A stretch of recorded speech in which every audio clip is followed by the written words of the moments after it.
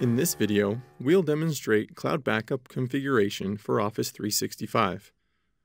Cloud Backup protects Office 365 user data contained in the SharePoint, OneDrive, Mail, Calendar, and Contact services. In order to protect user data, the registered administrative account must have access to administer Exchange, each SharePoint site, and OneDrive users.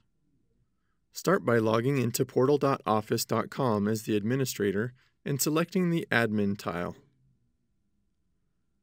From the Office Admin Center, select Users, Active Users from the left margin. Select the Administrative Accounts checkbox at the left of the row. Take note of the display name for the administrative email account and ensure that this email has the Global Administrator role assigned. Now, from the left-hand menu, select Admin Center's Exchange. From the Exchange Admin Center, select Permissions. Within Admin Roles, double-click Discovery Management.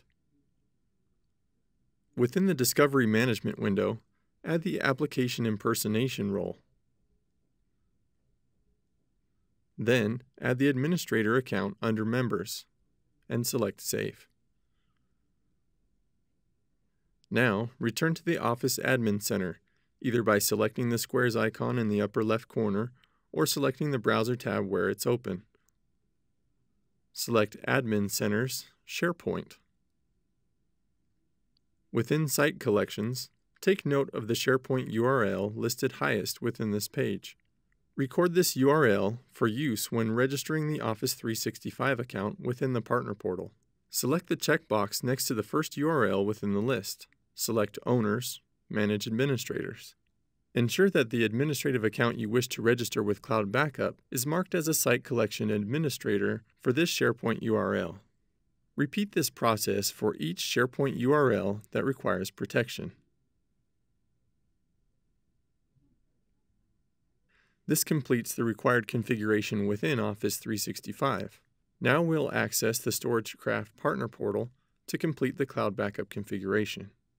From the Partner Portal, select Managed Service Providers, Cloud Backup. From the Accounts tab, use the plus button to add an account. Enter a name for the account and select Save.